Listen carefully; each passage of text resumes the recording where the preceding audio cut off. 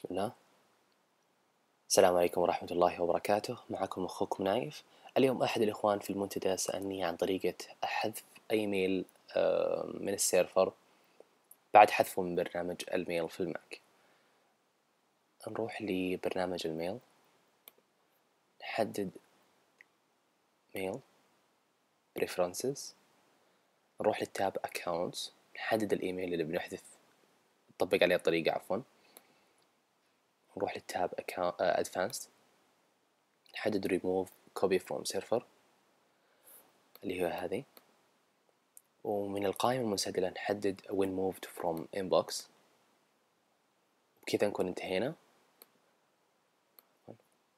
لو رحنا للإيميل في موقع هوتميل حنلاحظ انه في فولدر اسمه pop انفتح تحت ملف deleted، وظيفته انه يجمع الايميلات المحذوفة من برنامج الميل في الماك. لو ما بغيناها تتجمع، يعني تكون عندنا ايميلات محذوفة في ملف deleted وايميلات محذوفة في ملف pop، نروح الملف pop we'll change your settings ونحدد الخيار الثاني اللي هو حيحذفها ويحطها في ملف deleted، نسوي سيف.